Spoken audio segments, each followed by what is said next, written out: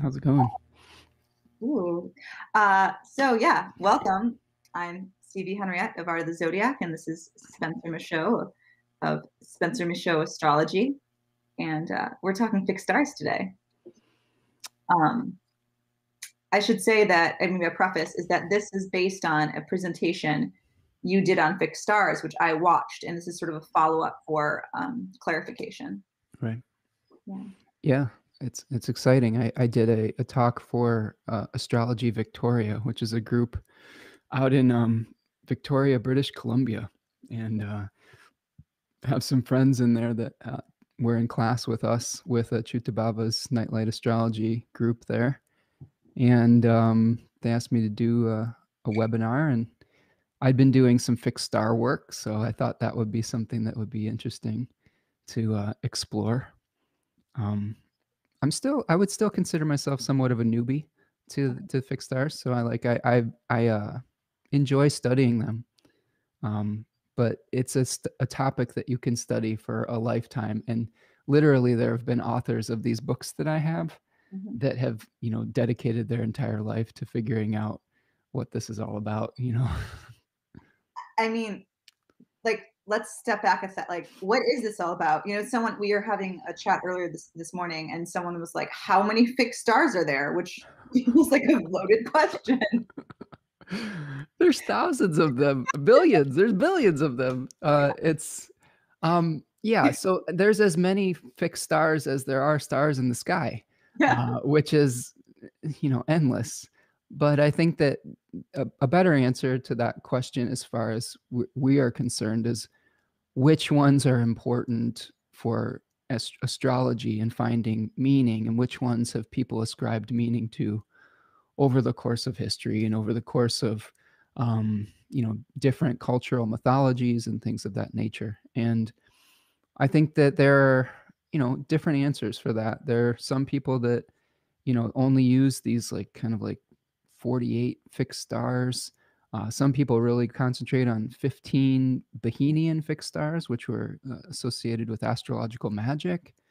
um, there's ones that are really close to the ecliptic or the path of the sun, and there's ones that are, way up in the off the ecliptic near the celestial poles. Like if we were looking out at the horizon, we might be able to see stars that were behind us. So that's something like that astrologers have tried to determine the strength and power of a star based on where it was in relationship to the planetary ecliptic or the solar ecliptic there.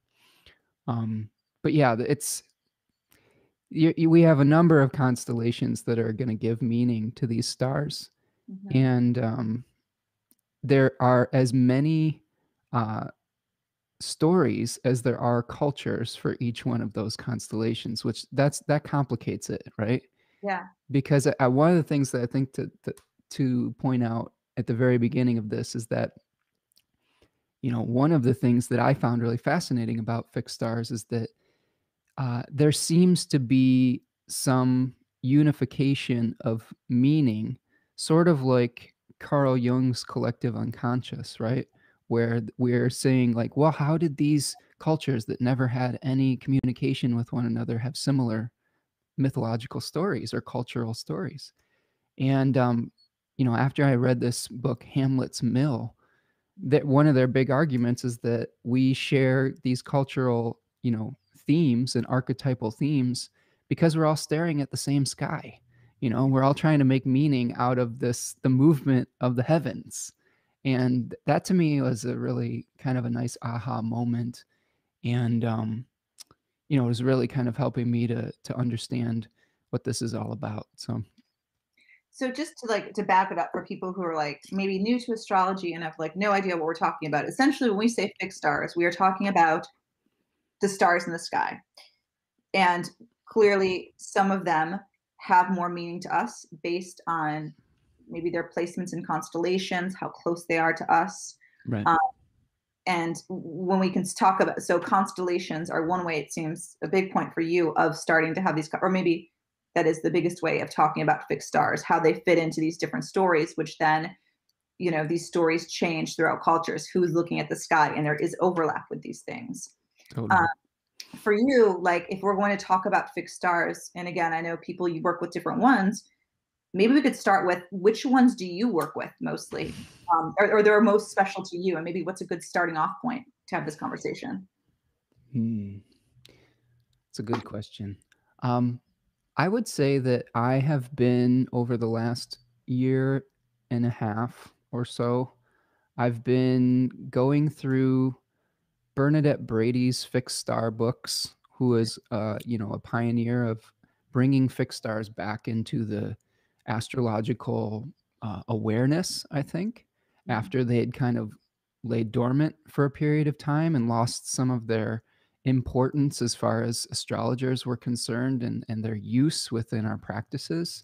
Mhm. So I got her book, Brady's Book of Fixed Stars, and the one that connects the planets with it as well. And she has about 64 or so fixed stars in there that are fairly bright magnitude stars. And I've been kind of following along with her book over the course of the year and a half and seeing when certain planets would make conjunctions with them. Now, I know that this is interesting though, because I would say that I'm using the fixed stars that she deems important, but I'm not necessarily using her calculation method. So I'm kind of Yeah. I'm a little bit of a heretic when it comes to that and like trying to blend these things together. Um, but I think that another thing that got me interested in the fixed stars was Austin Coppock's book 36 Faces, right? So Mhm. one of the projects I have been working on a lot is trying to understand the decans or the 10-degree sections of the zodiac. And what I'm finding is that a lot of the decanic meanings are coming from which fixed stars are rising over the eastern horizon with this area of the zodiac, right?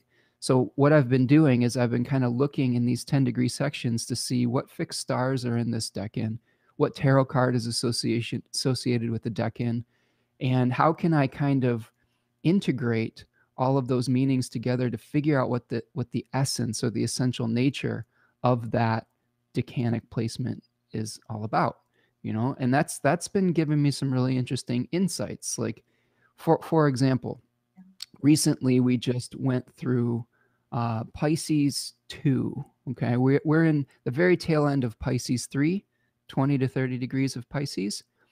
But in Pisces 2, between 10 and 20 degrees of Pisces, there's a fixed star called a Chernar. And that one is associated with the river, the Eridanus in the sky. So there's this big long river that a constellation that looks like a river in the Yeah. sky. And at the very end of it is a fixed star called a Chernar. Mhm. And that's at 15 degrees Pisces by projected ecliptical degree, and we'll get into that. Yeah. But um, but the interesting thing about that is that it's associated with a myth of a Greek myth of Phaethon, right? Phaethon was the son of Apollo who tried to drive his father's chariot across the sky and crashed it. Like he actually got uh, struck down by Zeus because Zeus was like, "Oh hell no, I'm not gonna let this little punk, screw up my beautiful creation, right?" And he just was, and it's a story though of like trying to do too much, like having a little bit overconfidence and maybe hubris, and trying, what you could learn from that is maybe we may feel driven to ascend to the heights of our dreams, but we may not be completely ready yet. And that could lead to a downfall because Phaethon fell from the sky and drowned in the Eridanus in the river. And I just thought that was really that story has been coming and popping out to me a lot lately.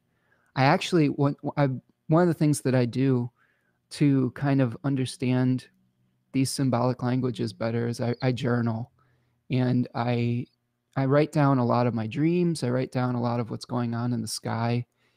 And as I was going back in my journal throughout February, I had a dream that was very, very similar to the Phaethon story Yeah. that happened right before the sun was going to make contact with that fixed star. Before I'd even started the research for it, like that story, I had a dream about it where I was basically trying to buy uh, a used car that was yellow that used to belong to my dad.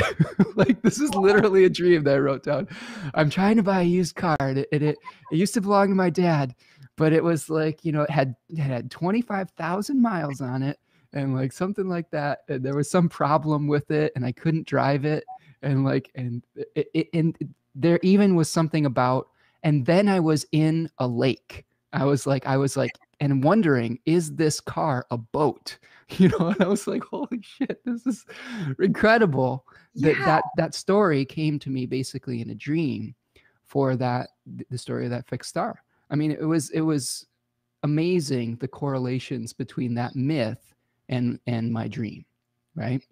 That sort of touches on a whole like other topic about your astrology practice. I know one of my teachers, Adam Summer, he frequently says that at this point in his career, he doesn't even read that many books anymore. He like listens to planets to speak to him in his dreams. But it feels like you're so in tune with the fixed stars that you're starting to like, divine the Dream information. them. Yeah. It's not just like you're dreaming about them. It's like feels like there is a connection and they're like speaking to you. I don't know. Yeah, no, I agree. Yes, I agree with that statement wholeheartedly, because I think that in ancient times, I think that people would literally go to the Delphic oracle and go there to receive some kind of oracular message. Yeah. And a lot of the process that you'd go through, I read this book on this recently. It's called Listening to the Oracle, and they described what someone who would go to the oracle might experience. And they went through like, a daily kind of, a day in the life of a visitor to the Delphic oracle.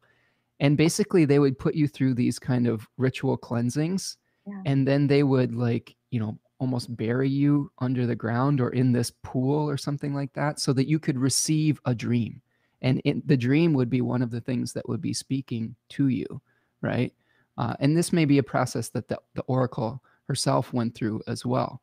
So I think that dreams have been something that have spoken to people as far as oracular messages for as long as we've been human beings, right? So I think that it makes a lot of sense. Our teacher had an interesting dream that he posted about. I don't know if you saw this. No. Today. What was it? He was so yeah, he posted that he had a dream about singing Meatloaf's "I Would Do Anything for Love." And like, he was Meatloaf and he was singing to the woman in the video in the 90s. And it was really speaking to his devotional practices. Actually, I think there was a lot of really nice symbolism as far as his commitment to his devotional practices. It was sort of amusing because that video is pretty funny, and where we are, we were teenagers in the 90s. Sorry if I'm giving away too much, but that video was always a really like strange anomaly for the late 90s. And we should say, for those who don't know, we are talking about Achyuta Baba. Yeah. I know I'm confident that I'm pronouncing Achyuta right, but is it Babadas? I always forget that. Yeah, Achyuta Bavadas. Babadas. So that's your public. He's this public dream of his, so people want to follow. Right. That's who we're referring to. Wasn't there like a Beauty and the Beast theme to that music video or something, as I recall? I know we're getting technical, but I was listening to bring it back. I listened to the Calm app and I listen to stories as I fall asleep at night. And I was listening to this rendition of Eros and Psyche, and I realized it is so similar to the Beauty and the Beast story. Oh yeah. Like this like invisible house where like these like servants come out. Anyway, so yeah, I mean those themes are repeatable, right? Those themes keep coming back and back around. Yeah. And I think that that's actually one of the main ways that we can understand the fixed stars, is they are kind of I would say some of the generators of some of those archetypal thematic stories. Now we can get into arguments as whether they are causing them or whether they're symbolic of some kind of archetypal theme that we're exploring. But I think that a lot of the stories that we see connected with the fixed star constellations, they come up over and over and over again in popular culture, in our movies, in our stories. I mean, I think there's like things like like the superhero movies of modern times.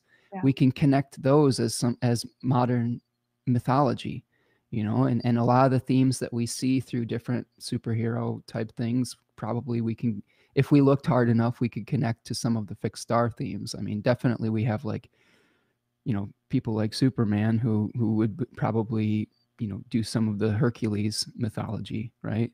Yeah. And things of that nature. Other superheroes fall into line with that as well. But yeah, it's pretty incredible how the divine or the spirit wants to speak to us and give us messages. I think that's the biggest shift in my studies that I've had since I've started studying traditional astrology, is I've kind of come full circle. Like I started off thinking a little bit more about, from a little bit what I would consider a new age perspective, where we're, you think about creating your own reality or co-creating with the divine. Then you study traditional astrology for a little bit and you're like, oh man, a lot of this might be more fated than I imagined. And then you come back around and say, okay, well, I've got some agency within this. And yes, there may be some events in our life that are fated, but we are able to kind of make some adjustments based on our foreknowledge and our pronoia and things of that nature. But the fixed stars definitely were associated more with, I think, fate and with more of the unalterable things that we may experience, whereas the planets are a little bit more about negotiation, I think. So, I mean, this is a good jumping in point because this is a great video, I think, for people who've seen your full lecture on the fixed stars. And this is a nice, like, sort of deeper dive, perhaps, keeping that in mind. As an astrologer, let's jump right in. How do you work with fixed stars without sort of overcomplicating a chart? Yeah, I use them with projected ecliptical degree. So there's two different ways to think about how we can find our fixed stars in a chart. And projected ecliptical degree was a way that Ptolemy kind of squashed all the stars onto the ecliptic. And I can show you what he's doing if you want, if you'd like to see the Yeah, screen. sure. So I'll share my screen and we'll kind of take a look at this together. All right, can you see that? Yeah, let me make it bigger. Okay, perfect. All right, so what we're looking at here is the sky as we are speaking, for the most part here. And this green line here is the ecliptic. That's the path of the sun over the course of both a day, and it also measures out the year. We've got these two different motions that are happening. One of them is called primary motion, which is the movement of the sun as it rises in clockwise motion over the course of a day. So you see, like I was starting off at the early hours and the sun is rising, it's ascending to the height, and then it's setting again. Okay, so that's primary motion. That's actually the motion of the fixed stars, because the stars are moving relative to each other. Now, here is something that is we think about with the planets, which is secondary motion. If I moved the chart forward by days, we would see that all of the planets on the ecliptic, okay, here's like, for example, here's Venus, right? Let's highlight Venus. They are going to be moving along the path of the sun for the most part. They stay within, a certain amount of degrees. And this little fast thing here, it's Mercury. Okay, you can see it shoot right by, right?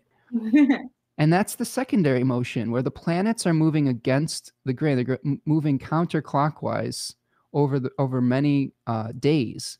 And that's why they called these wandering stars, because they change their position in relationship to the constellations and these fixed patterns against the background of the sky, right? Does that make sense?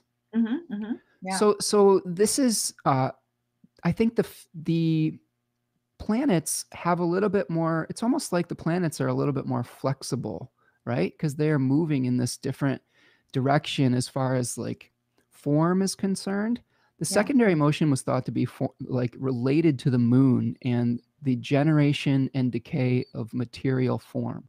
And this motion of the sun was said to be closer to the divine because it was a little bit more predictable and it didn't really it didn't change as much. It was a more predictable type of experience. And when I'm using fixed stars, Mhm. what I do, like Ptolemy did, and is I will take a projected ecliptical degree. So, for example, let's go back to today. All right. So today is the 19th. Yes. We are looking at right here. Here's Mars, right? Okay. Okay. See Mars? Mhm. So Mars is very close to the ecliptic because it's a planet. And what I'm going to do is instead of, I'm going to take Mars and I'm going to project that degree.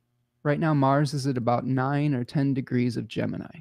Okay. And what I'm going to do is I'm going to project it out from the ecliptic, and I'm going to see if there are any important stars that it hits or that it's in alignment with.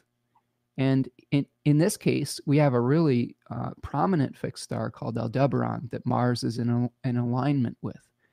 Now, we can do this with like any of these planets, like Venus. Here's Venus. And we can project all the way up to the celestial pole as well. So, like Venus is pretty close. It just passed over a fixed star in Pegasus called Markab. So, you see how that one's a little bit further away off the ecliptic? Yeah. So I have Okay. a question. This is where it gets Sure. a little confusing me. So maybe I'm looking because I'm used to using like like looking at just like the astrology chart of the day. Maybe I'm not Right. looking at that. And I know that Mars is at 9 degrees Gemini. Mm-hmm. Do I look like, are there a list of where like fixed stars live? Do I go, ooh, what lives at like 10 degrees Gemini? Is that like, Totally. that's Yeah. what I think that's the part I get hung up on because I'm like, I just stare in my little brain. Right. Brain Yes. Yes. And let me show you. I'm going to stop my share of this for a second, and we'll share something else here. So I will show you. Here's a program that I have called Astro Gold. So here is the day, and here's our current time. So in Astro Gold, I can go and I can do this thing called sheets. Are you able to see that? I can't see your sheets, but I know what a sheet. Okay. I know what a sheet is. Okay. So there is, maybe I'll be able to do something different here. I'll share the sheets part of it. Okay. There's the sheets. Okay. So there's the listing of the different stars and the conjunctions and oppositions by projected ecliptical degree. Now, Okay. here we have a listing of all the different, kind of lists that you could use.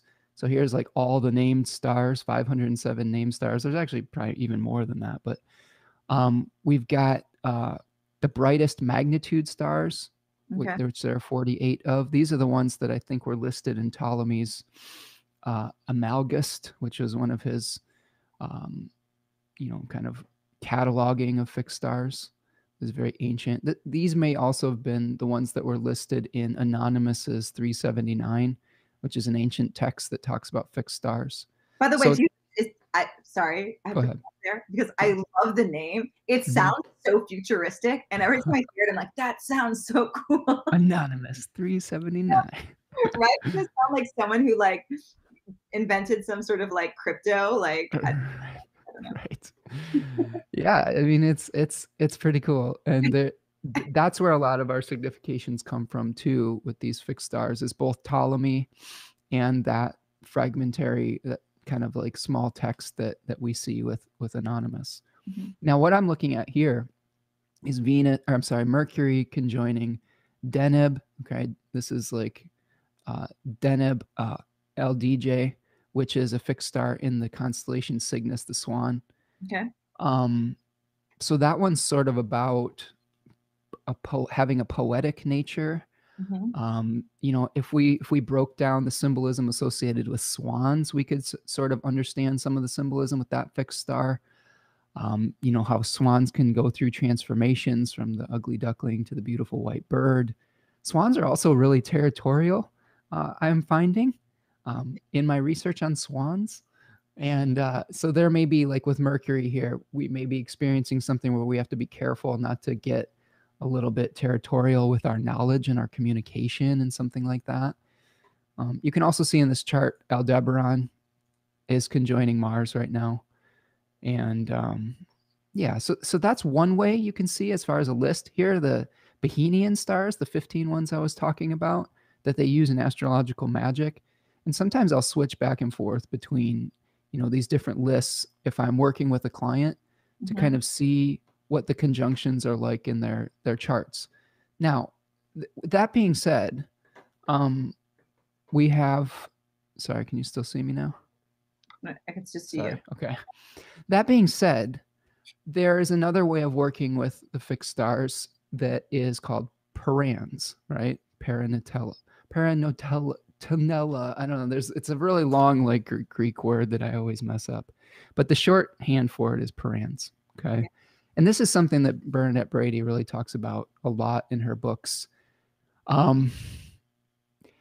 It is her way of describing it takes time to understand, is what I will say. Yeah. She's very technical about her descriptions, and it is going to, I think, take me more time studying her method to be able to unravel it completely. But my understanding of it, my basic gist of it is this. Parans basically means is that when one star is at an angle in the chart, like the ascendant, the midheaven, the descendant, or the IC, and another star is at another angle, they are in a relationship with one another. Okay. So if I shared my chart again. Sorry, I'm going back and forth between different charts here. Oh, no, it's fine. So you can see my chart. Let me get it big. Yeah. So if I had a star, for example, rising over the horizon at 11 degrees of Leo, and then some other star was conjoined the midheaven at 29 Aries or something, they would have a Paran relationship. Now, it gets sticky, though. This is where it gets sticky, because if that was actually how it worked, it would be very easy to do it. Because, but the sticky part about it is that what Bernadette Brady is doing in her Paran method is expanding the sky out from that squashing of all of the stars onto the ecliptic and looking at the sky from a 360-degree spherical type of experience. And what that does, though, the issue that I have, it's not an issue that I have with it. It doesn't make it wrong. It's just the issue I have with using it without a specific type of software and for the work that I do is that the planet the fixed star changes its relationship to the ecliptic based on your location. Okay. So it's Parans is location specific. And it makes it difficult to figure out where the star is exactly, and unless you have her software, which is called Starlight, or her book with these really complicated tables that are oh my goodness, it's very so difficult. Yeah, it's very difficult to like figure it out with her tables. Not to say that it's impossible. Like I think that if I spend enough time with it, I could probably have a pretty good understanding of it as far as how to use that. I just have not had enough time with her method yet to feel confident in using her method. But I do know that there's some astrologers out there that are very skilled at using her method. There's a few on Twitter that are doing really great work with this method. And they've talked a lot about fixed stars and use that method in their readings. So yeah, I wouldn't say that one method is wrong or one method is right.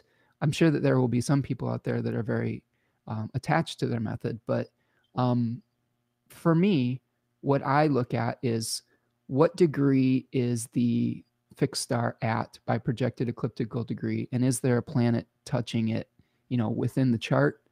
And one thing that I think a compromise that I've made with like Bernadette Brady's method and the projected ecliptical degree method is there is some literature in some of these ancient source texts that talks about using ecliptical stars in the conjunction method and using the stars that are further off the ecliptic using this Paran method, right?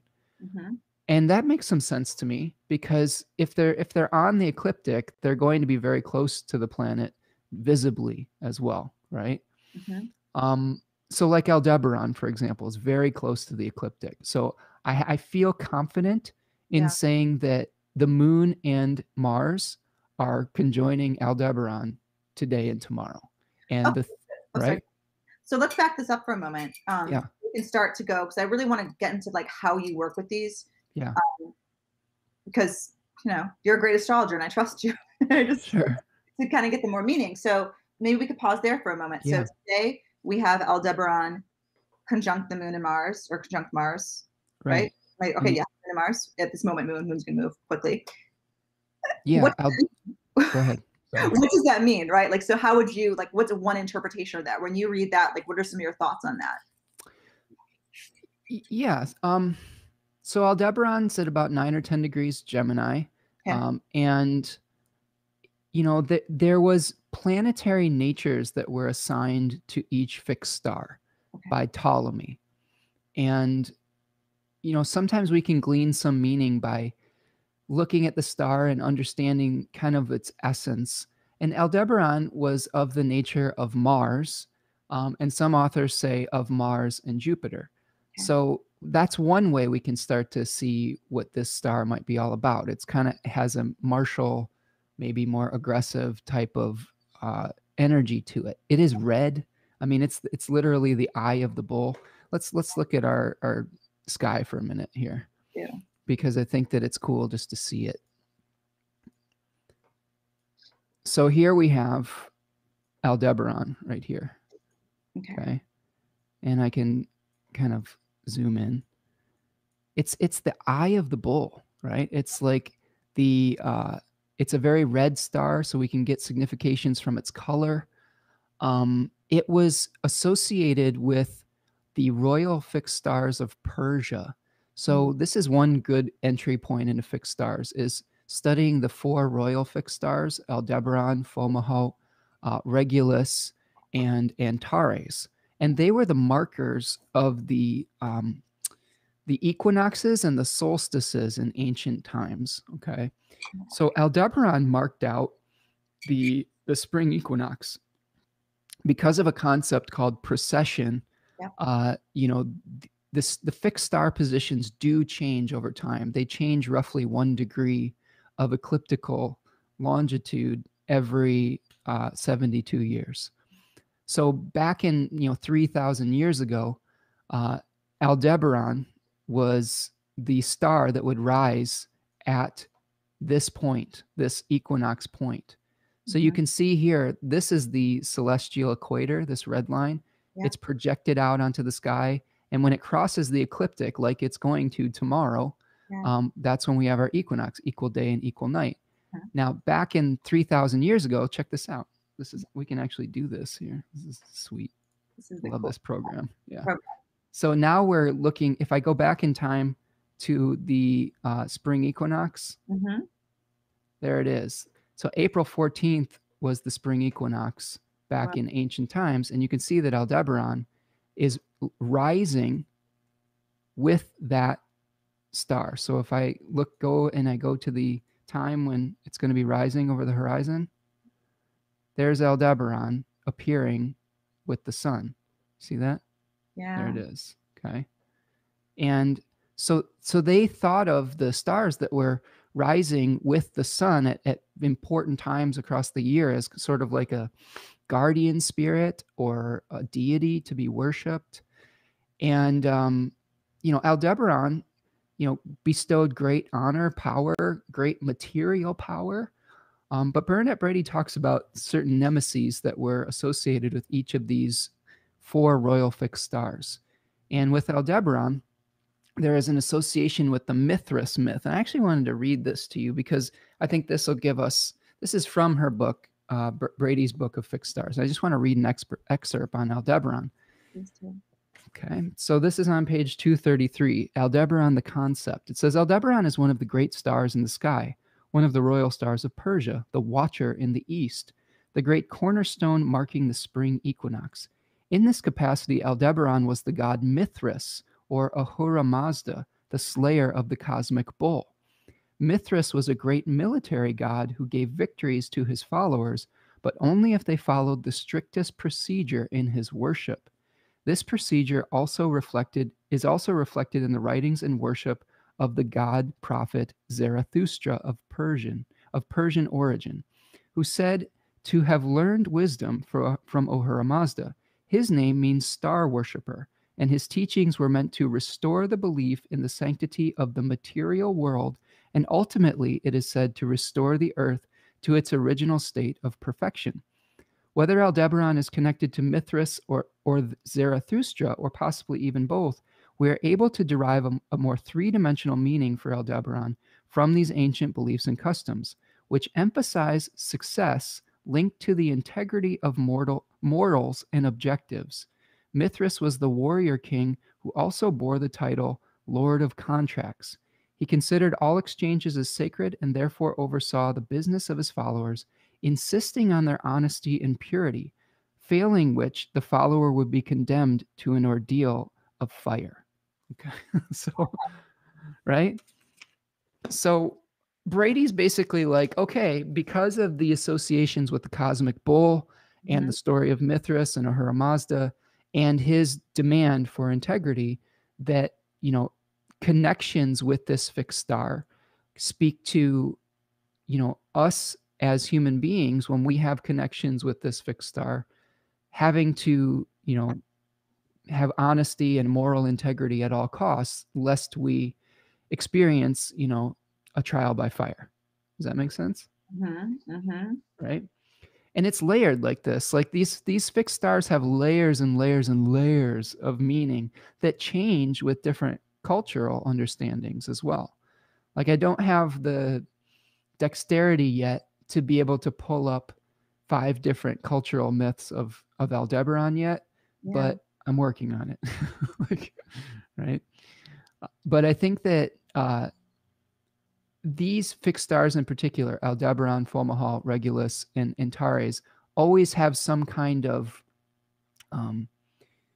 thing that you need to overcome before they will grant you the great power. Like Regulus, it's like pride or pursuing power or authority at all costs, right?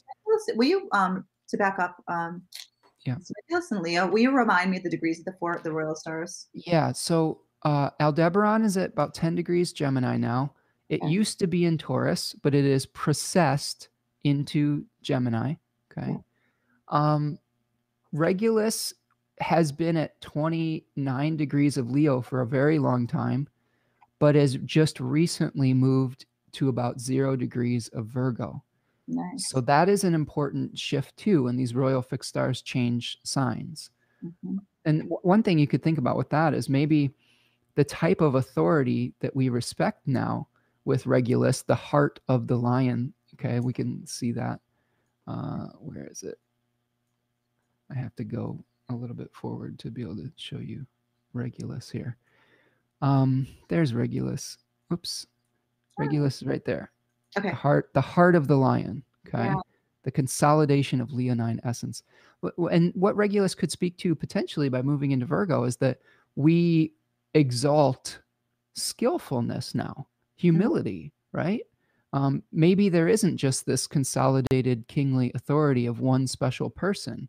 Maybe it's more about your skill set, your mercurial skill set, your ability to bring things into manifestation and to communicate and to figure out what stays and what goes. And that's another interesting way of exploring what these fixed stars could mean for the collective.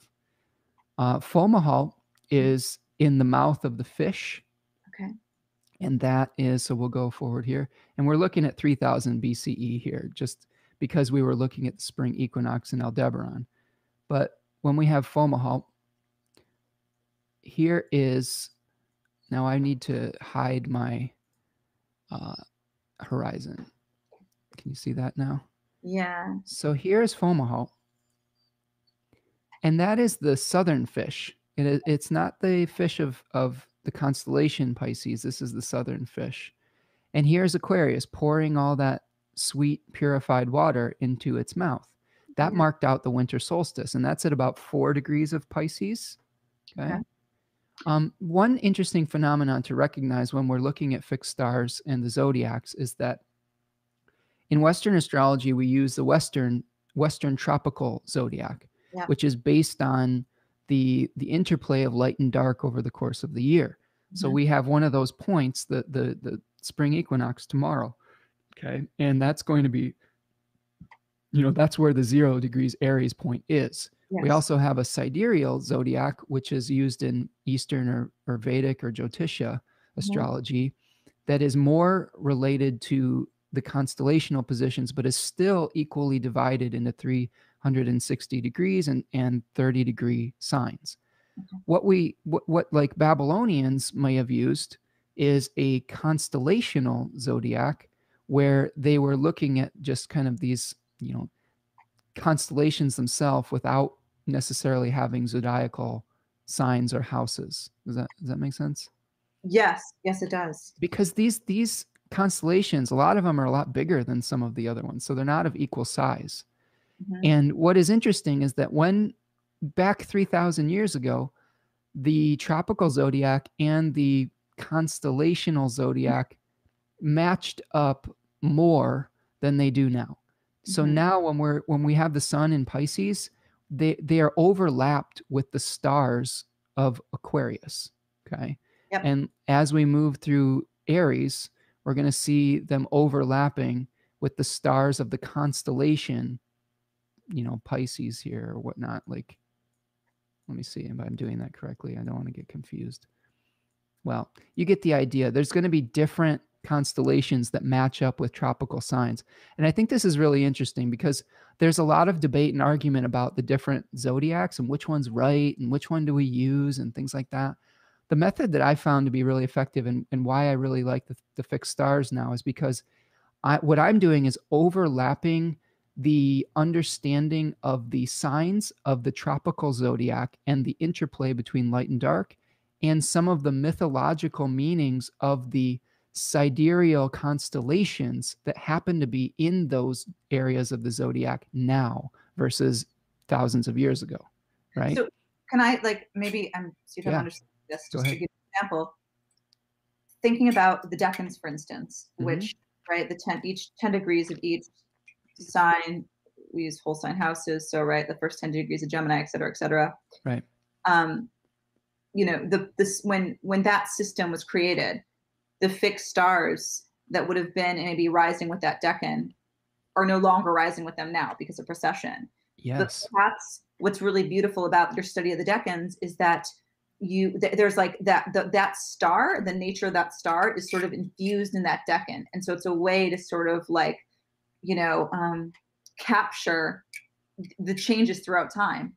That Totally. makes sense. So that seems like a really interesting, very specific example of that overplay in your work. Yeah, yeah. I think the decans are fluid.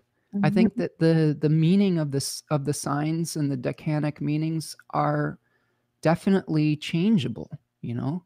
Yeah. And that we've seen this, and I've heard Austin Coppock and Robert Schmidt both talk about this, is that they had, tons of different star lists over the course of many thousands of years because they just kept changing their positions, right? Mhm. And this is really true for example, my son is in the second decan of Cancer, Okay. and uh, right now Sirius rises, in the decan that my son is in, Mhm. and the stars of Castor and Pollux rise in the decan that my Mercury is in. Okay. So what I've found is that the stories of Castor and Pollux right here in Yeah. Gemini really echo the way that my Mercury works, even though it's in the sign of the crab. Do you see what I'm saying? I do. Like Yeah. here's Pollux, which my Mercury is very close to in projected ecliptical degree. It's at about 22 degrees Cancer, Mhm. and Pollux is a fixed star that speaks to, oh, it was the twin that had to give up some of its immortality so that the other twin could live, so that Castor could live after these two twins got in a fight with another set of twins, and Castor was slain, right? Yeah. And Pollux was so upset by this that he basically begged Zeus to split time on Olympus and the underworld so that he could be with his brother again for somewhat of a period of time. And I've experienced stuff like that in my story. Both of these stars were storytellers. Castor is a little bit more associated with seeing the bright side of something, and Pollux maybe about experiencing some of the darker aspects of something, right? Because Pollux had to sacrifice. And there's been many times in my life where I've had to give up something so that something else could have life. Do you know what I'm saying? Yeah. And so that story, that myth has played out in my experience over and over and over again. Yeah, like definitely with my family. I've had a lot of family stuff where I had to give up. Not give up, but I had to make a compromise with a self-directed dream or thing that I wanted to do because there was someone in my family that needed me to support them, you know? So to clarify, Yeah. Pollux, the star, Right. was at the time of your birth was Right. very close to your Mercury in Cancer, and so that's one way, for instance, that we can read how the fixed stars then play out in a birth chart. Yeah, check this out. So let's just go to, well, no, I don't want to do that. I was going to say, let's go to my birth here because you can actually see it. But yes, that is the gist of it. Yeah. Is that, well, yeah, let's do it because this will make it all make a little bit more sense. And we'll go back to, now you see how old I am now. Ancient. We're ancient, CV. Why are we getting so old? Why is this happening? Here is this new paradigm, basically, Yeah. 30s. So this is the chart of the sky at the moment of my birth, right? Yeah. Now the location isn't exactly correct, but you'll get the basic idea. It's within a pretty good degree of accuracy here.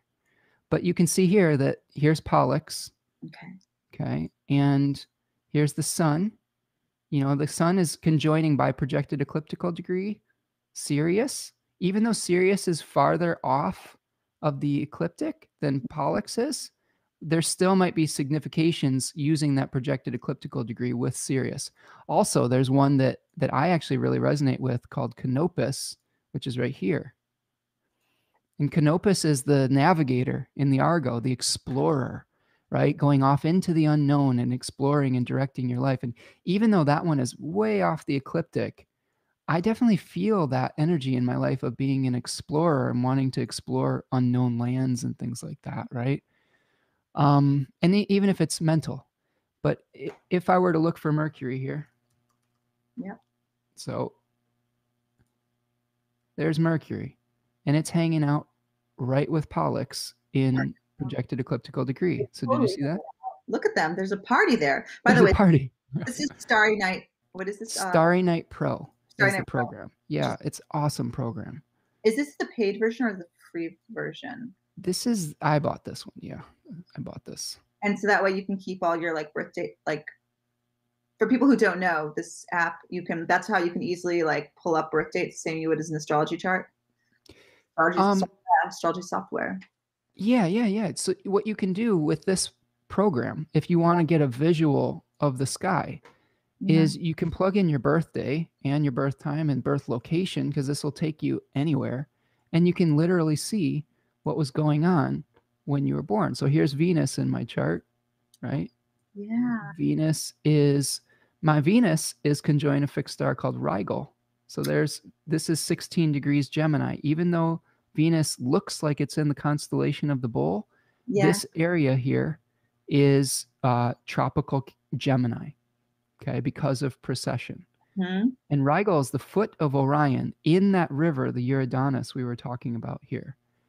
And so this is like the god is beginning his journey of knowledge from like this hunter, this like raw sort of boorish, instinctual hunter. And by the end of it, he's going to have great knowledge and maybe humility. Like, because on the other side of the sky, there is Hercules right here, the kneeling one. All right. Pretty much almost opposite Orion. So there's this journey of Orion, the hunter, to become Hercules, the one who was, more humble, more like able to surrender to life and things like that. So maybe a lot of my explorations are bringing me humbling, but also like, I will say this, Rigel is a fixed star that is associated with like, the river of information. Okay. Just like, it's like drinking from the fire hose. Do you remember what was that? I'm trying to think of like, there's some weird like, satire movie where they like, do you want to drink from the fire hose now? Do you know what I'm talking about?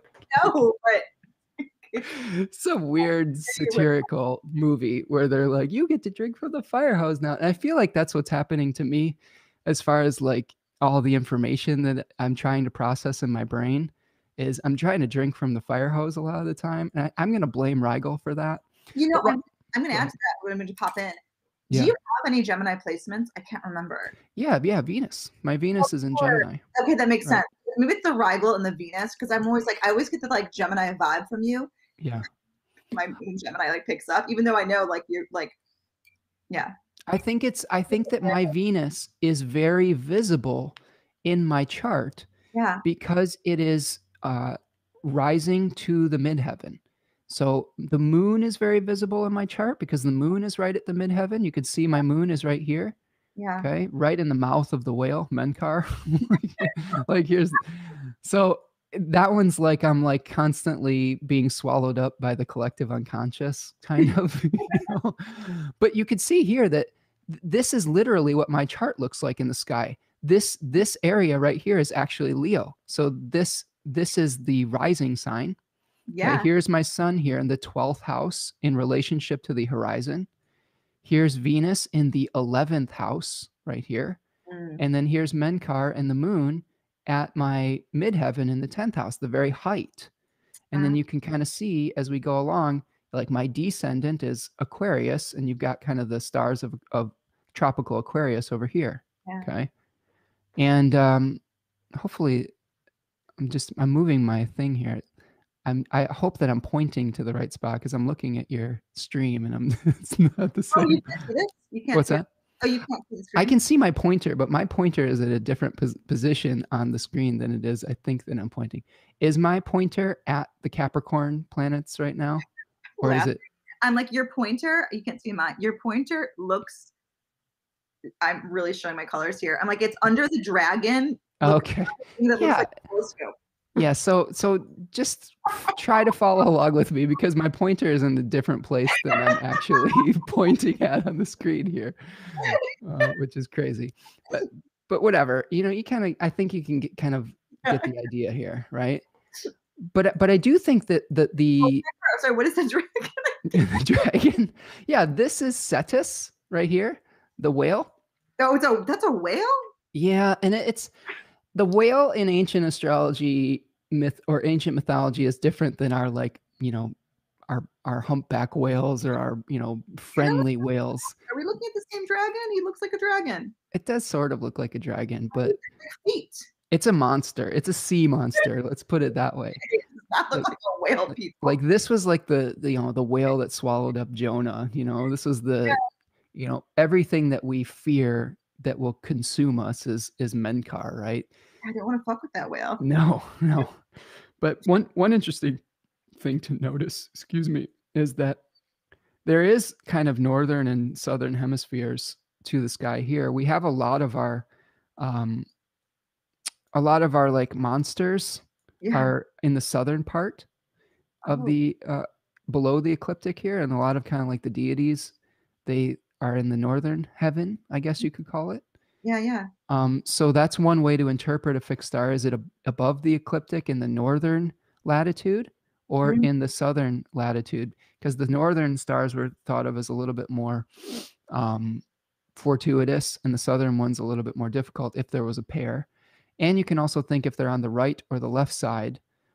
Like that's another way we were looking at Pollux and Castor. Castor was on the right side Okay. and Pollux was on the left. So they thought of the stars on the right side, if there were a pair, to be a little bit, easier to deal with. One thing I like to talk about with the southern and northern ones is there's these two fixed stars here in Cancer, Yeah. Acellus borealis and Acellus australis, and those are the northern and the southern ass. So, like, right, they're these like donkey stars, and the northern one, borealis, was a little bit easier to tame than the southern one. These were the donkeys or the mules that helped Dionysus, uh, carried him across a marsh when he was withering in the heat of the summer sun, and he rewarded them by putting them into the sky as stars. And but the southern ass was like a little bit harder to control. It was like bucking and things like that, right? So there is some associations of difficulties with that fixed star, like accusations and like rumors and reputation stuff. I mean, there's all sorts of interesting ways of thinking about it. If you look at the ancient texts, though, Yeah. every other star, you're like, you're going to burn in a fire. You're going to die in a horrible death, And I don't know if that's necessarily true in our modern society that is, I don't know, castrated on some level as far as like safety concerns. Although I have seen some of the more challenging significations still manifest in their own way. Like I have some friends that have algol placements. Algol is one. So that's what we're going through. So we have the Algol is a royal star, correct? Well, Algol is one of the Bohemian fixed stars. Okay. Yeah. And But where's Algol located? Algol is right here, in the head of Medusa, right? It is at 26 degrees of Taurus. Okay. Okay. And Algol is a nasty one. Algol is a binary star that regularly is eclipsed by like another dark star near its orbit, or a dark planet or something of that nature. So Yeah. it blinks like, and anything that blinked in and out of existence to the ancients was bad news. That was not good. Yeah. So there was, they thought it was the blinking eye of Medusa that was, you know, and this is true in many cultures. In the Chinese mythology around the stars, they called this piled up corpses. Yeah. So anytime Algol placements were concerned, there was death. There is themes of beheading because Medusa lost her head.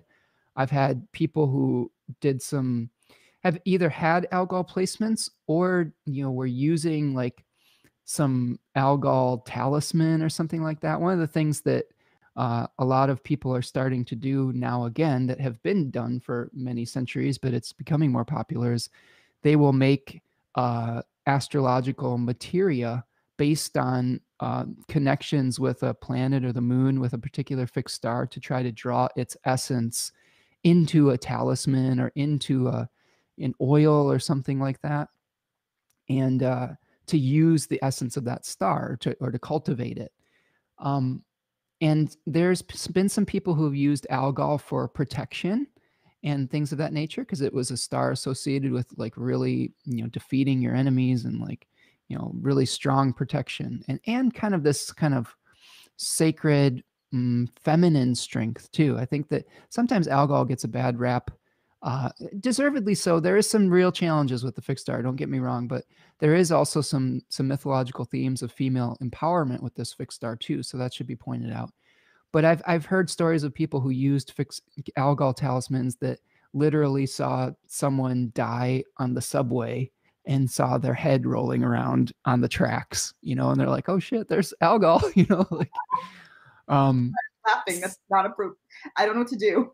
That felt like liking something like on Facebook that wasn't appropriate. What's that? I laughed and then I'm like, oh God, should I be laughing? Well, it's the laugh of horror, right? Like, that was my laugh. Yeah, sometimes we laugh because we're like, oh man, that's intense, But yeah, I think that these mythological stories associated with the fixed stars can play out really literally. And I've just found that working with clients, to circle it back around, Yeah. a lot of the times it will bring a lot of layers of depth to understanding your some of the fate that you may not be able to change completely. I do think that the fixed stars have more of an association with destiny Okay. and with some of the more unchanging laws that we have to work within as human beings living this life. Um, I talked about in my fixed star talk, Hemermene, which is, roughly translates to that which is allotted, right? And Hemermene is kind of that destiny, that fate that was associated with the Moirai, the three fates: Clotho, the spinner; Yeah. Atropos, the cutter; and Lucasus, the allotter or the apportioner. Yeah. And I saw this really great talk by Dorian Geisler Greenbaum, Mm. where she talks about the Clotho, the spinner, was associated with the fixed stars, the non-wandering portion. And Mm. Clotho spun the threads of life, right, onto her spindle. And that spindle was the spindle of Ananke, the spindle of compelling the earth to revolve. Okay. And, so we can think about this as the threads of life that we're weaving into our life. Yeah. But that's the material, right? That is the stuff that we're working with. That is the kind of the elements that we've been given to craft a life with. Mhm. And, depending on which planet you have in contact with it, you could be doing something different with that fixed star. Like if you have, Mars on Algol, that's a very different experience than Venus on Algol, For right? Mars on Algol may bring you some accidents or some head injuries or neck injuries or something of that nature. Whereas Venus may be more about trying to harmonize that energy into your life, or there may be something related to your relationships where you have to play out some kind of role. I heard a really great this. I'm really impressed with this woman recently. Her name is T Susan Chang. Are you familiar with her? Um, I'm obsessed with her Oh man. despite the fact that on her podcast, Fortune's Wheelhouse, she went on a really mean tirade against people with Mercury and Pisces placements. Despite that, I think I heard you I mention that at and one then point. die. And if I meet her, it's the first thing I'm ever going to say. It was mean. It was mean spirited, unfair. However, she's brilliant, and I'm Right. up with her. Go on. Yeah, she has a lot of Virgo placements. So I think that she probably has like, some Virgo beef with Mercury Pisces type stuff. Although I will say she's a Pisces rising. So that's interesting to me that Yeah. um but yes, like everyone's gonna have some where we're gonna be like, I'll fight you over that, like, but I did hear her recently speak with Chris Brennan about the connection with tarot and astrology and just oracular space in general. And I think that, her viewpoint really resonated with me as far as like uh, sympathetic magic is what she was talking about. Like she was talking about pulling a particular tarot card over the course of a day. And like if she got the 10 of swords, she's Mhm. like, okay, that energy, it has to be, I have to give it, like, I have to ground it somehow. Like Mhm. that energy has to express. It's fated to express in my life. But what she would do is like, I'm gonna get 10 sewing needles and I'm gonna poke them into some, I don't know, vegetable or something. I don't know, whatever. I don't think she mentioned vegetable, but I can just imagine like someone taking a potato and like 10 of swords in the potato. I think it's because she was also a food writer. So maybe Oh you're yeah, yeah. consciously putting that in. So generally, Yeah, yeah. interesting. Yeah, because I don't, like I said, I don't think I heard her mention food specifically, but it would make sense that she would do something like that. Um, but I think that her point being is that so she was consciously expressing the energy Yeah. so that it didn't happen to her, Mm, right? yeah. And I like that idea. That's something I really want to experiment with, because when we become aware of these fixed star mythological, perhaps more faded stories, maybe we can consciously integrate them rather than having them be imposed upon us because of our ignorance of them, and then experience them as fate rather than as something we can work with. Does that make sense? Absolutely. And I might extend that to maybe the entire chart. I know a conversation we were having this morning, I was mentioning, like, when I was talking about my personal Mars and Sun in Aries, but this idea that, right, like if I didn't know astrology and I didn't know I had all these aggressive planets, my life would be different, right? Like having had anger issues, or, I'm like, why do I always like alienate people and cut them? But knowing that I can have, it gives me some insights like, oh, wow, this is part of me. Can I channel it through my like intense workout as opposed to like my friends? Right, right, right. Well, and like, for example, today, Mars is, in the next 2 or 3 days, Mars is hanging out with Aldebaran, Yeah. and it's a very martial planet. So there is, or I'm sorry, fixed star. It's a very martial fixed star. Mhm. And with that knowledge, it could really speak to, hey, we really have to watch our sense of integrity, because it could be very easy to get into conflicts over moral righteousness.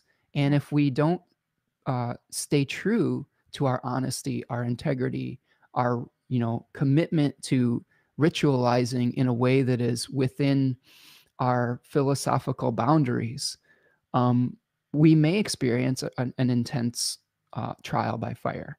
I think you were talking with Paula earlier today. Mhm. She was talking about getting into a fight with her bandmate, right? Yeah. Oh, and that maybe it was a small integrity lapse at that point where Mhm. she experienced that trial by fire. And if we had talked to her a week ago and be like, Paula, it's really important because Mars is on Aldebaran, that if you get into conflicts, you can't hit below the belt. You got to be nice. Maybe we would have been able to shift that through that awareness. But Yeah. since she, through no fault of her own, was not completely aware of that thing that was happening, she lived it maybe as fate rather than as something that she was in control of. And Paula, if you're listening to this, I'm sure that it's fine. Like we all do this, but I Yeah. mean, this is this is why I think studying astrology and all of these things is important, because then that returns to us, I think, some of the agency, not all of it. There's definitely things that we are co-creating with the divine that we are probably not going to be able to avoid. Like there's some events that you are going to experience, and that's just written in the stars, but your reaction to it can change kind of the severity or the outcome sometimes. I really do believe that. And I was struggling with that concept when I first started studying traditional astrology, because, some of the people who really, subscribe to a stoic viewpoint, Yeah. uh, really are like, this is just the way it is. It's all written. You don't have any choice. You're just an actor on a stage and you're just playing your role out. And that may be true, but how boring would that be? you know or how frightening would it be to just be like, well, I guess every choice I've made is already like decided. And it takes away a little bit of the hope quality.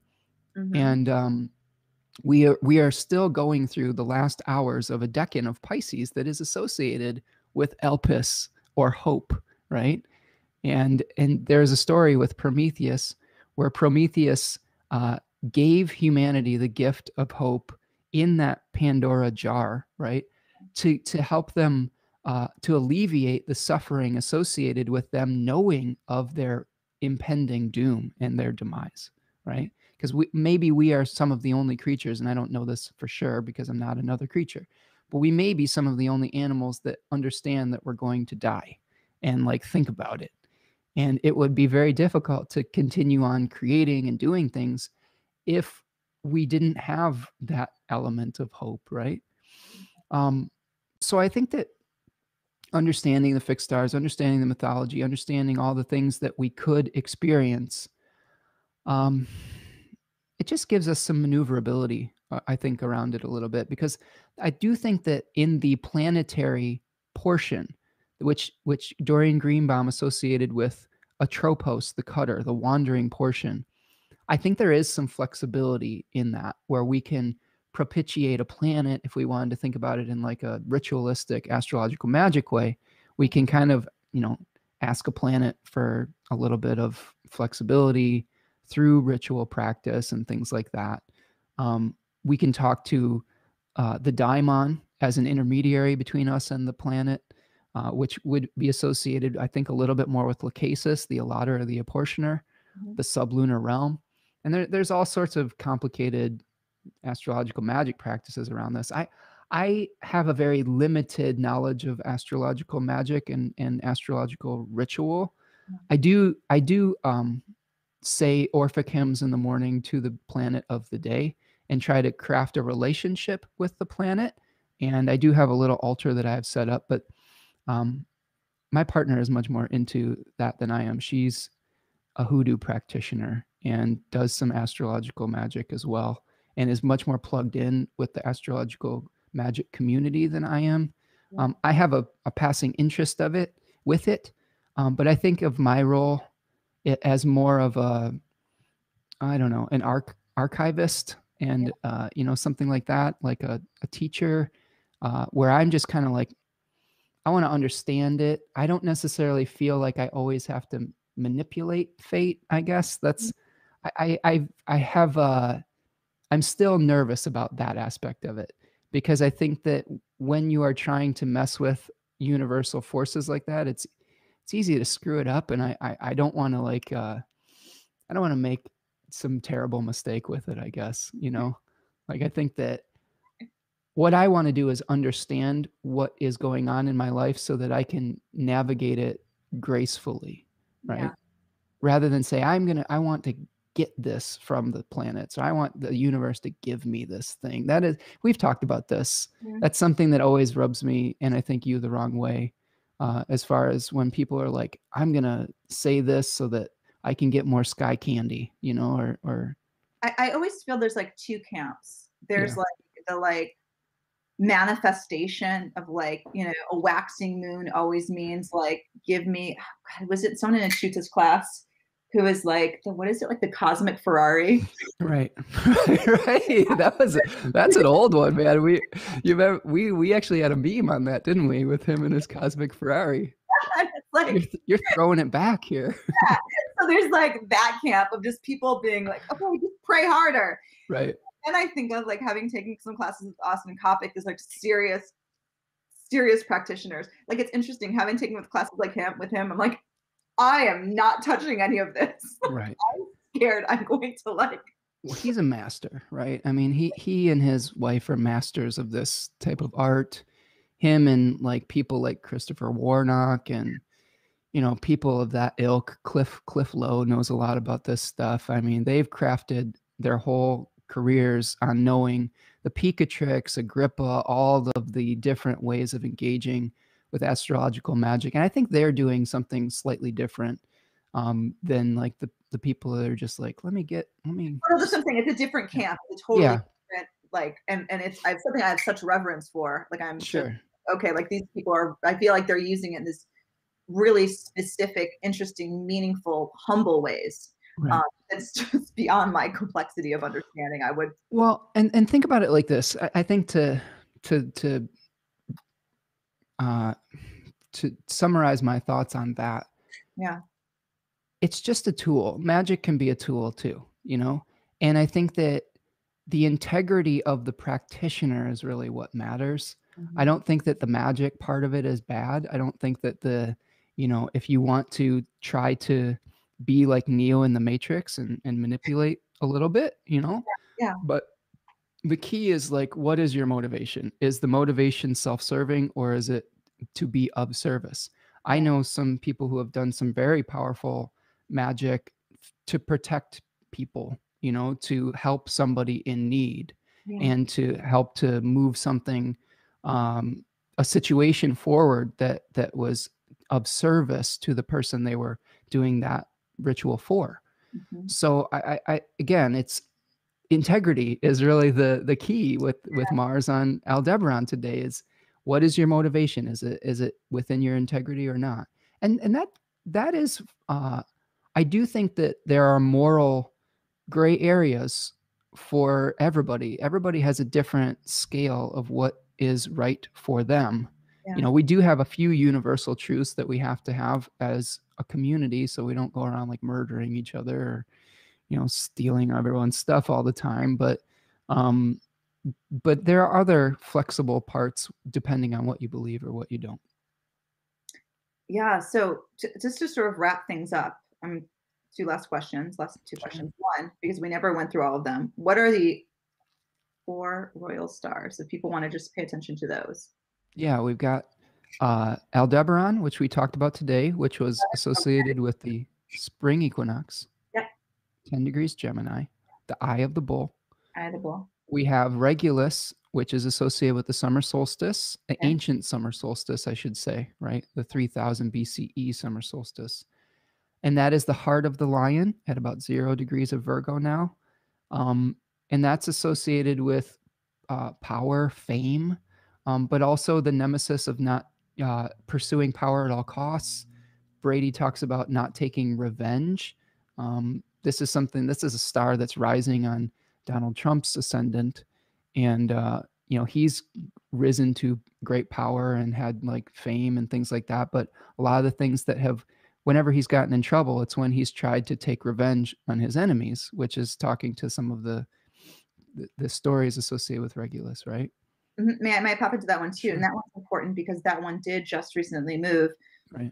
29 Leo to 0 Virgo. And do you think that that's sort of maybe, I think of how we just sort of like moved into this, well, not but an age of air, right? With the Jupiter Saturn conjunctions.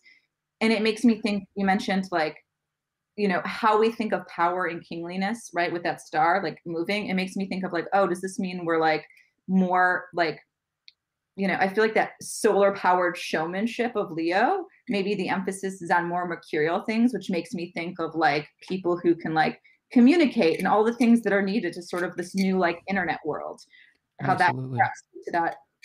Yeah, I don't think that we are going to have the consolidation of authority and power with like individuals as much anymore, like kings or queens. Yep. I think that it is going to be through what kind of skilled craft can you offer to the world? Like what kind of abilities do you have rather than just this divine bestowing of power upon people, right?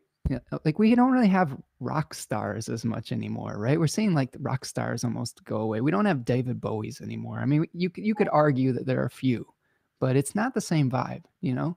No, and I just made me think of like what's happening with the sort of the quick crumbling of the monarchy in England, all of that, right? Like that Yeah, relation is just, perfect. yeah. Yeah, yeah. That's a really great point because that has been a royal family that has, been in power for a very long time, and then now they've been losing their kind of relevance over the last, I don't know, 100 years or however long. Yeah. But now we're really seeing it accelerate since Regulus moved into Virgo. It's like, holy shit, this is going away. It doesn't matter anymore. Um, but yeah, like so that's the summer solstice one. Okay. We've got Antares that's associated with the fall equinox. Okay. That is the heart of the scorpion in Scorpio. Yeah. That fixed star is at 10 degrees of Sagittarius tropical degree now. That's where my Um, Jupiter is, by the way. I think it's Jupiter. so that's the lesson of intensity, right? Like that is I always talk about the story of the frog and the scorpion with that one, where the scorpion wants to cross the river, Mhm. and there's a frog there. And he's like, "Frog, can you take me across the river? I can't swim." And frog's like, "I don't know, you're a scorpion." And scorpion's like, "No, it's fine, it's fine." And then they get halfway across the river with the scorpion and the frog's back, and the scorpion stings the frog. And they're like, frog's like, what the hell, man? Now we're both gonna drown. And scorpion's like, I'm a scorpion. That's in my nature. I can't help it.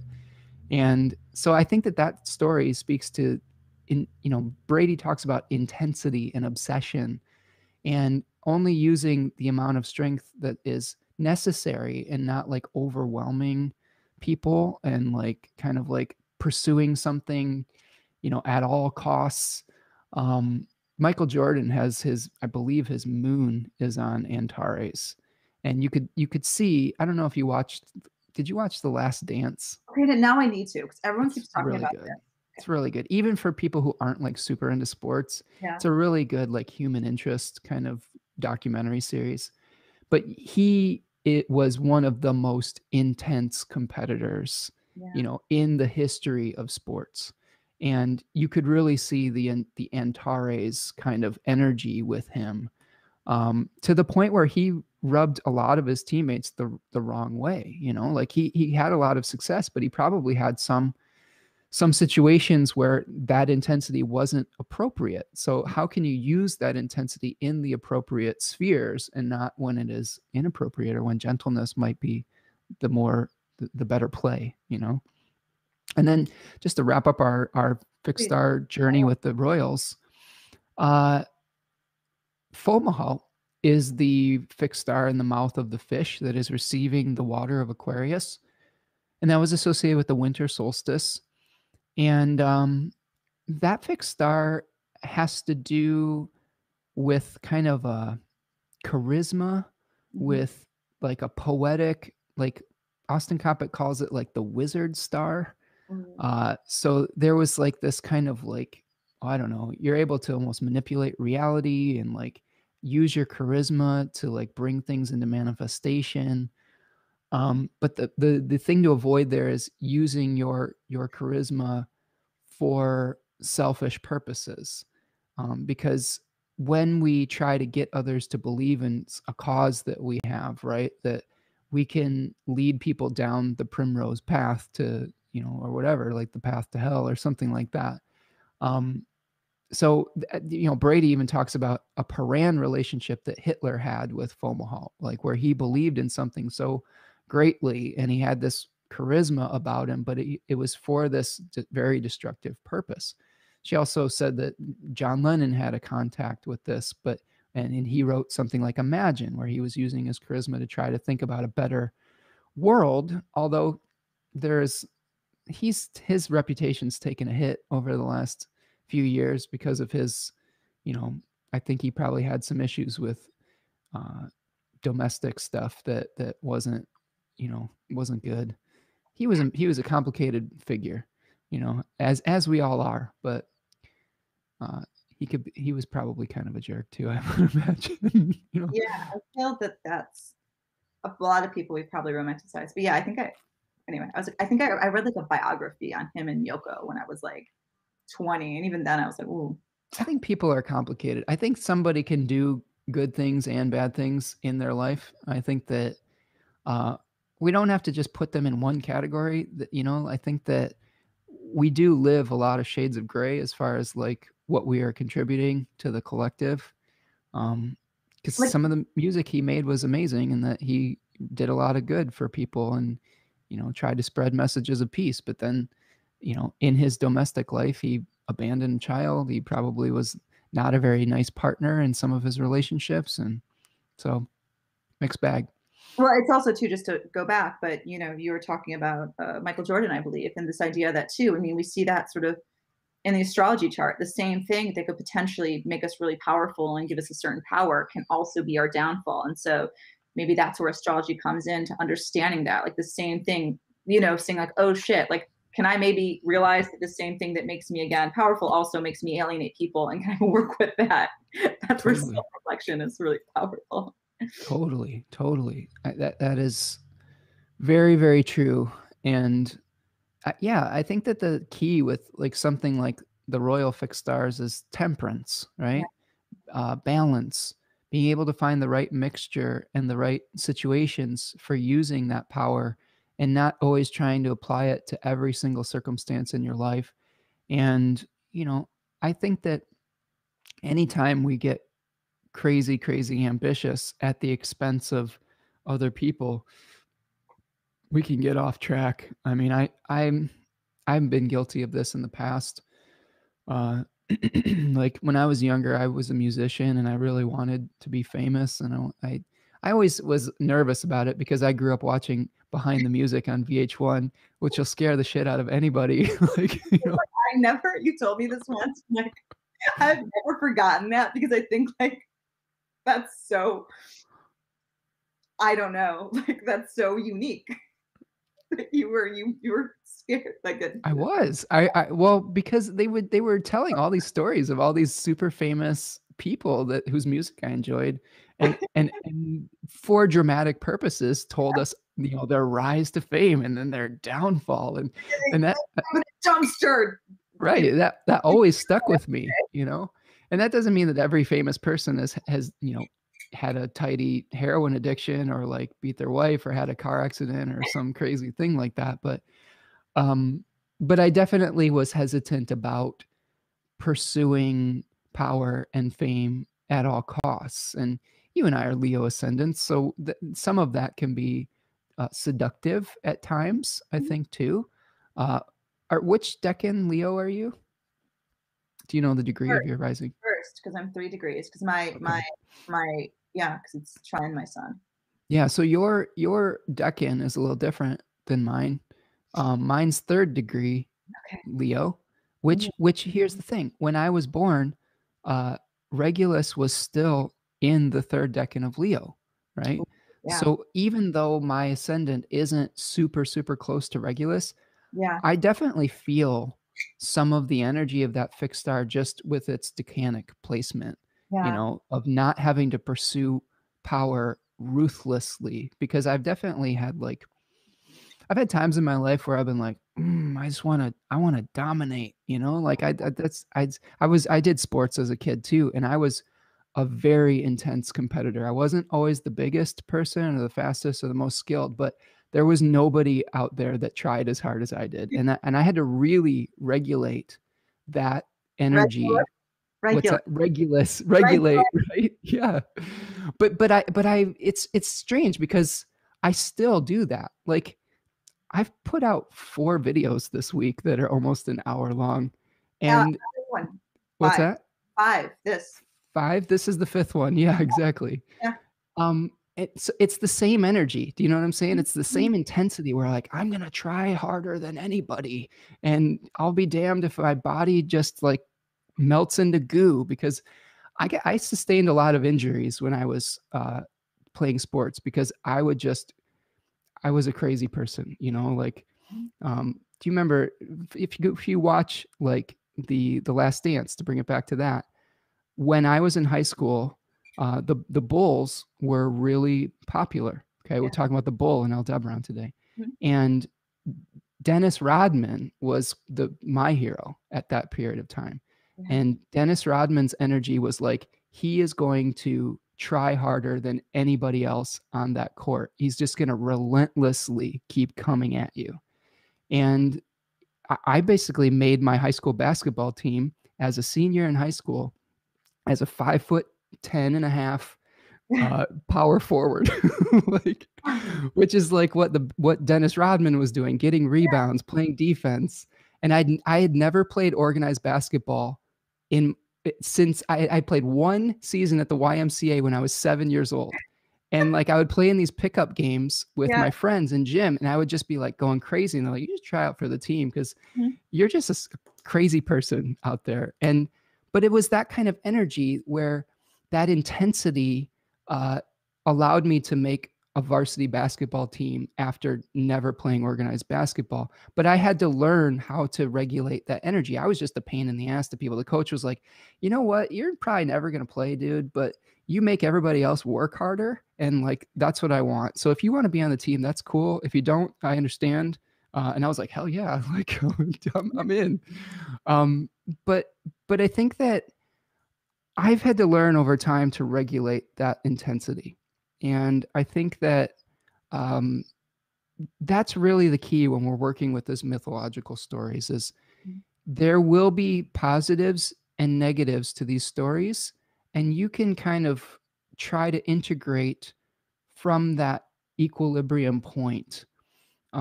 Like I've had other clients recently that are working with a fixed star called Algorab, which is at 13 degrees of Libra, and it's associated with Corvus the crow, who was given a sacred task by Apollo to fill the Grail cup.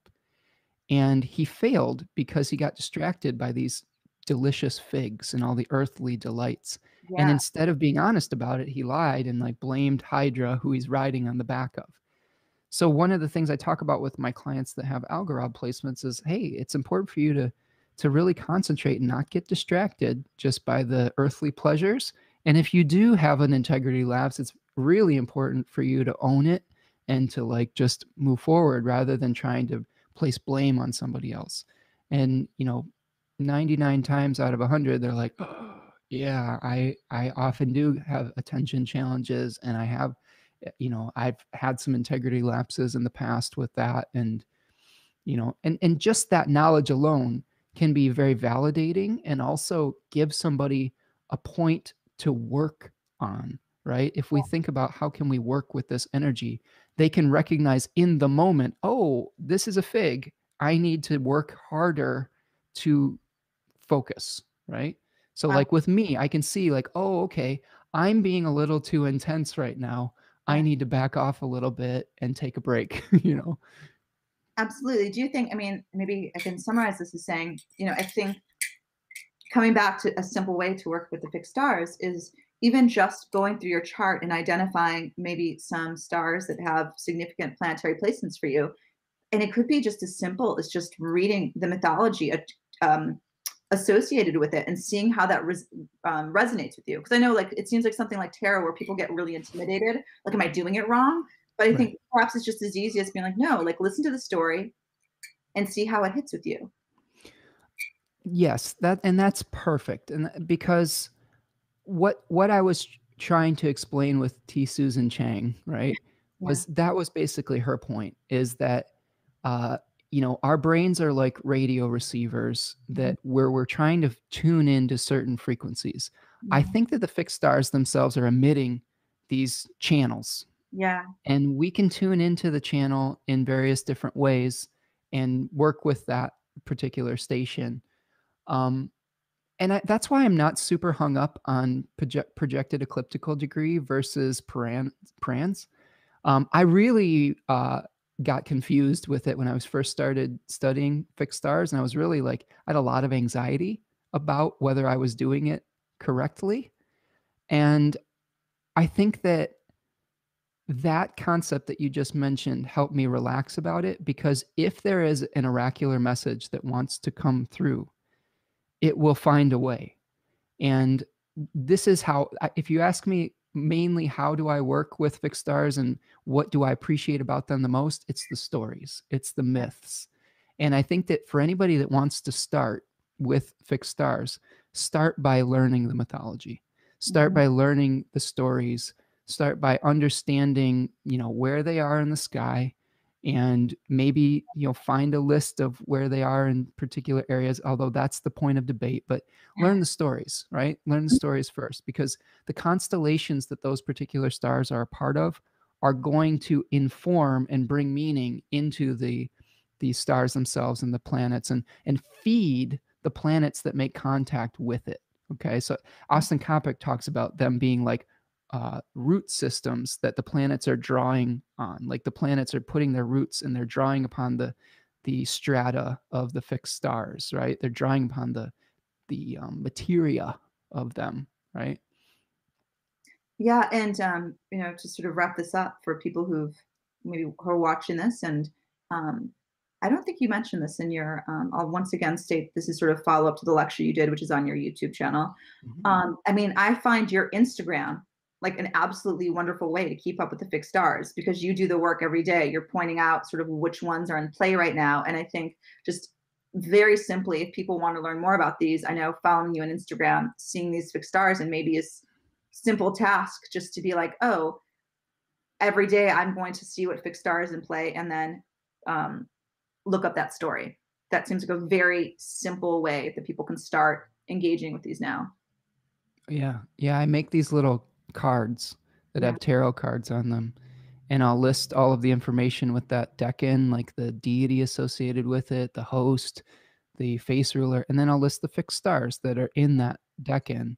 I used to put a picture of the fixed stars when every time a planet would make a conjunction, and there was just too many things. Yeah. So now I just do the decan cards Yeah. and put it out there. And yeah, it is a great way to just start engaging piece by piece. I would Mhm. say that the way that I've found success and the way that I've started to have more of an encyclopedic knowledge of these things is that every day I'm engaging with small pieces of it, and it's a consistency of just over and over and over again, learning little pieces here and there. And eventually it just becomes a part of you, you know, through practice and through returning to it every day. And that's the way anything is with life, right? It's the daily practices, and eventually you figure out what it's all about, or maybe you don't. I don't know. Absolutely. I'm going to wrap this up to say that it Yeah. seems that doing that small piece by piece, right? Like you're doing these chunks is perhaps maybe your own way of regulating your regulus. Hmm. So Totally. just running at Totally. Totally. Yeah, it's definitely the way that I try to stay humble is just breaking things into manageable pieces and not trying to do something too big. it. Because I've often tried to go big or go home, and it never works. I just need to kind of consistently do the work and recognize that those small daily offerings add up to big things over time, right? And add up to a library of work and things like that. So, yeah. My, my scorpion on top of the frog agrees. Yeah. Well, you can use that intensity when the moment calls for it, right? Yeah. Like when the moment is appropriate, your intensity is going to help move mountains and bring you honor with its on Jupiter, right? In the Mhm, fifth house.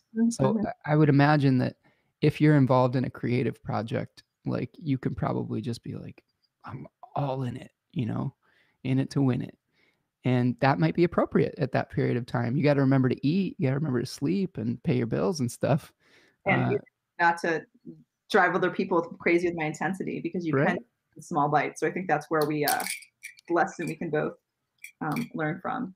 Right, right, right. And maybe even, you know, with fifth house, like how you pursue pleasure too. Like you may be very intense about those types of things, and you got to figure out if people can keep up with you, or there may be some times where that's appropriate and other times where it's like, oh boy, I gotta gotta relax, you know. Oh, that's a whole can of worms. This has been wonderful, Spencer. Thank you so much for spending time.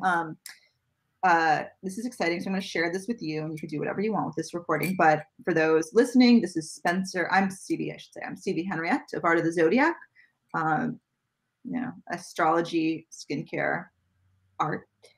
I don't make it. I just appreciate it. You are Spencer Michaud, Spencer Michaud Astrology, one of my favorite astrologers. I always love chatting with you. Obviously, you have your YouTube, your website. Hmm. Um, and if people like this today, I'm going to send them over to buy you a coffee on your website now, right? Yeah. SpencerMichaud.com or Spencer Michaud Astrology. I always forget. SpencerMichaud.com is my website, and I'm on buymeacoffee.com where people can kind of buy me a coffee or a tea or something to show Yeah. me support. Because I do most of my work donation based. I put a lot of my work out there for free, probably most of it right now. And that's the model that I've chosen to kind of support the work that I do at the moment. Yeah, I love it. And you do offer a lot of free content. So, like I said, I encourage anyone to go to your Twitter. I follow you on Instagram. I'm not active on Twitter very much, but Facebook, etc. But yeah, YouTube. You do a lot of YouTube. A lot. I have to do a video today, so I'll do Oh, another one. good Lord. It's the equinox. I gotta get my equinox video out. My goodness. I know I was trying to do. Thank you so much. And this has been wonderful. And I will chat with you soon. Thank you, CV. It's always a pleasure. Bye. All right.